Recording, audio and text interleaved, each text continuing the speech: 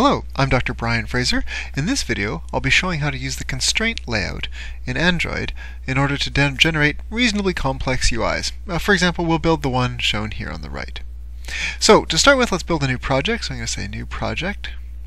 And I'm going to start here with a basic activity, which gives me a floating action bar if I wanted. And I'm going to call this one Constraint Demo. Constraint Demo.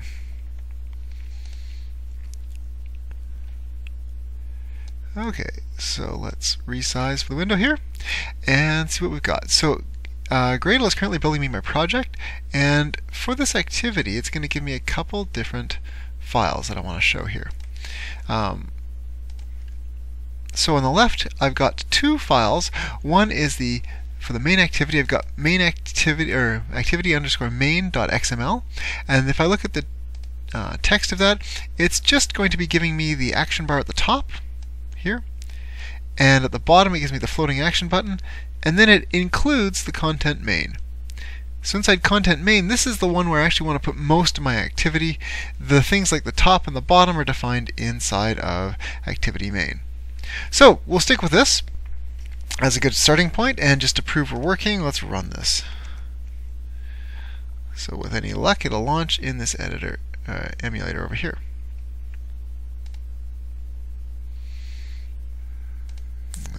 Not yet. Let's go to there we go, up and running. Okay, so let's start defining our UI. I'm going to start by getting rid of the things I don't want. So I'm going to delete this text box there. Let's do a couple little simple elements at the top. So to start with, I'm going to make this a little bit bigger. So I'm going to go to distraction free mode and get rid of the left, zoom in a bit. So we want to put maybe a label in on the top left, and imagine we want to put a button in on the top right. And it looks pretty good.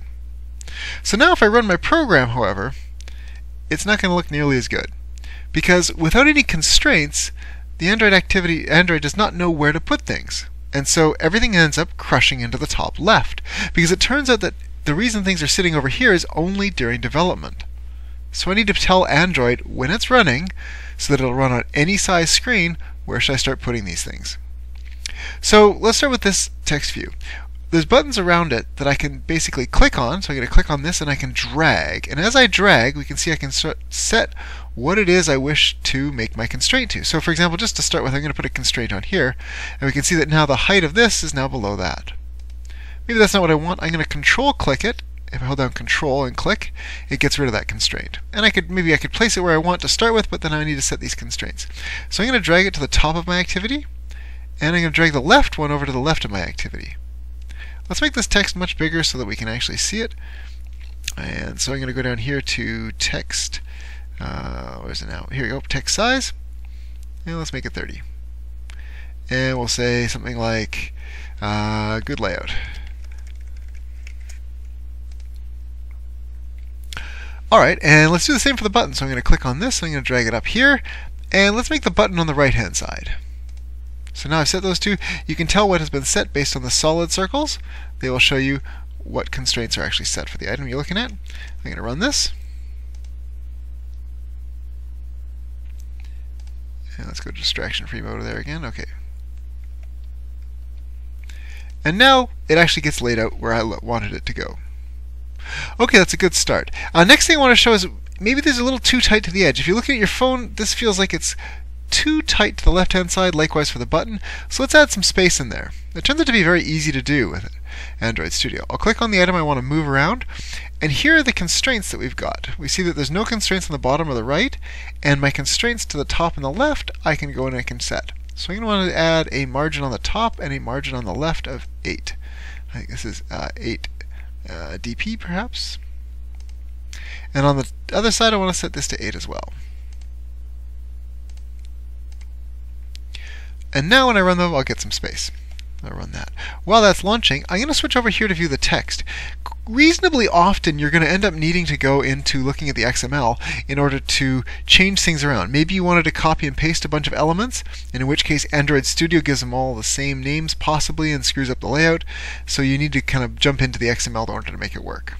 So here we can see we've got a bit of layout. Let's check what that actually did over here in my XML. So I've got my text view, and what I might be really interested in here are these layout constraints.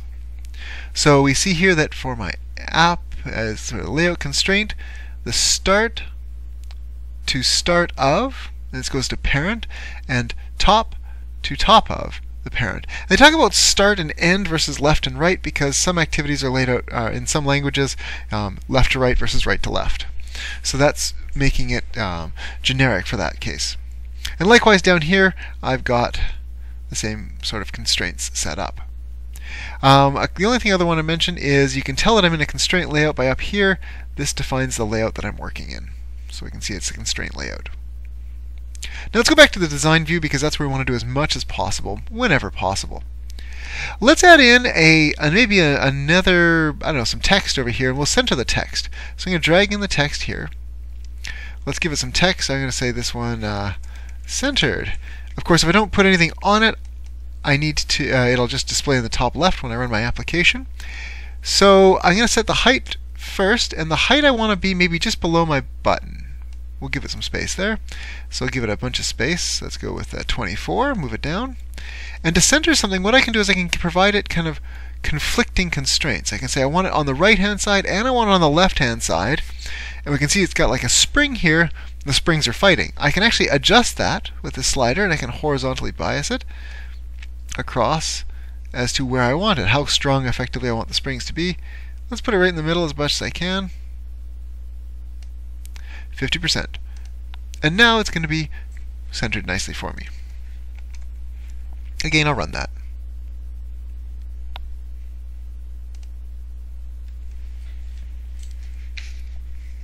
And we can see it centers nicely.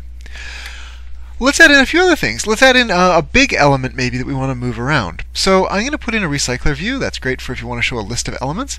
And as I drop it in, it kind of expands to fill available space, which is good and bad. Now, if I just ran it again, slammed in the top left, so let's make it go underneath my centered item here. I can't quite click on it, so I'm going to drag it out of the way. I'm going to say to here, and if I just double click these ones here, they'll go to the end of the app because that's where it's sitting. So now it's all around that. That's pretty good. But there's one problem that it's done. Android Studio has given this element, my recycler view, a width and a height that are hard-coded in DP, which are the display pixels.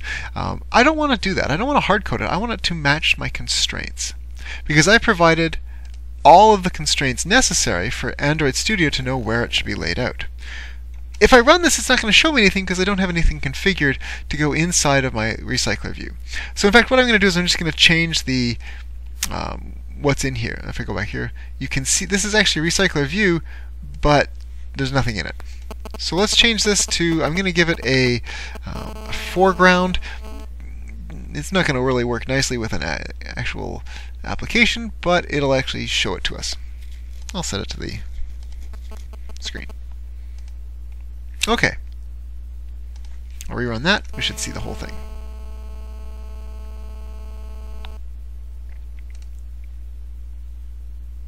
Looking good. Now if I go back to the sample that I started with, I said, well, maybe I want to do this down here. This is a little complicated. I want to move up my recycler view a little bit from the bottom, and I want to put in a couple text views and some edit text at the bottom. So let's start doing that. First thing I want to do is I want to break this bottom constraint, so I'm going to click on it, control click it. That'll break the constraint. Let's try that again, control click. And maybe not. Let's move this up, control click that. There we go. I just resized it here. It's not going to have any real effect. If I go onto this, it's going to give me a height. Let's see where. Oh, it's actually flipped these back over to hard-coded values. So I'm going to have to maybe flip this back to my constraints in a minute. But let's start by putting in some of these widgets that I need.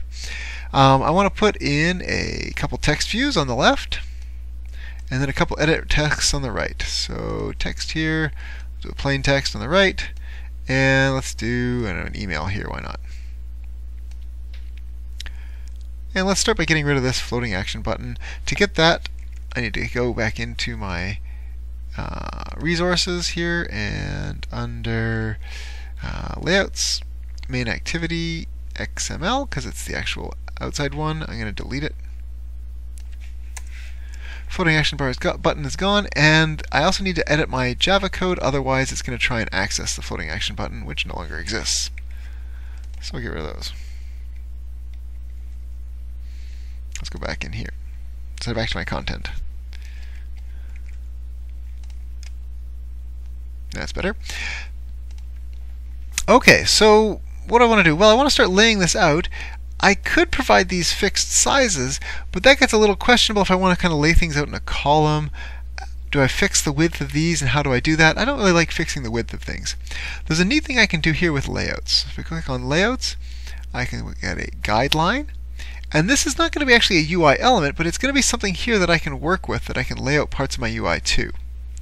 I can specify how I want it, so I can drag it across the screen as to its width, and that's setting it in DP here.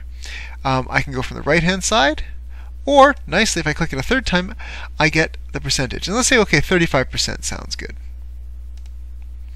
So now I can start to lay this out. I'm going to attach it to the value there. I'm going to attach it to the right, but we see here that it's wrapping to the contents. I don't want to wrap to contents, layout width. I want to wrap to the constraints.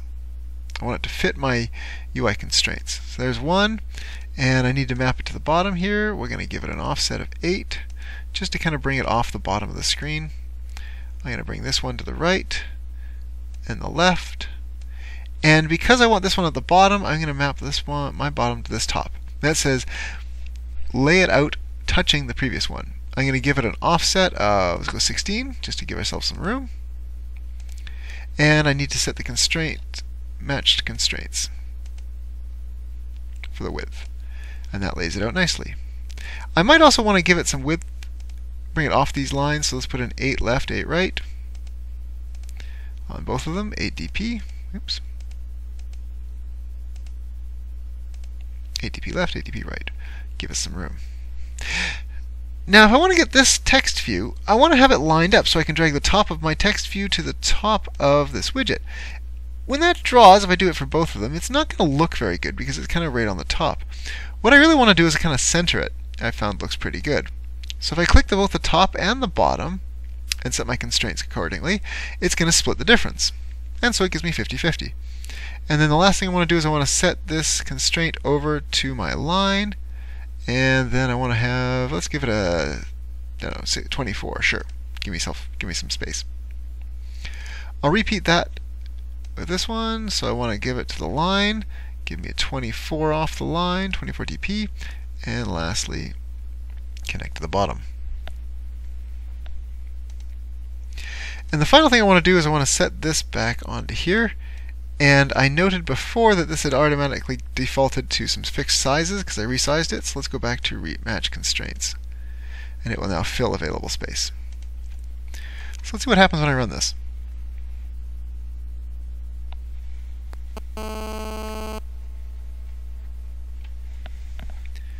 And there we have it. As I put my cursor in, we can see that it resizes this, all the content. This one's stuck to the bottom of the screen, and the content there resizes for me. Very nice. One tip I'll give you as well is do not nest constraint layouts. You can, and it will function. It just turns out to be much slower than you might expect. I did that in one design on some tabs, and then scrolling through the tabs was actually relatively slow. So if you need to do that, there are ways you can find online for having much more complicated layouts rather than actually nesting complex layouts. With a constraint layout, you can pretty much get away with one constraint layout and putting everything inside of it. Previously, without constraint layout, you would have had to have laid out a bunch of linear layouts and so forth, and combining that in very complex ways. Okay, thank you for watching. If you enjoyed this video, click like and/or subscribe.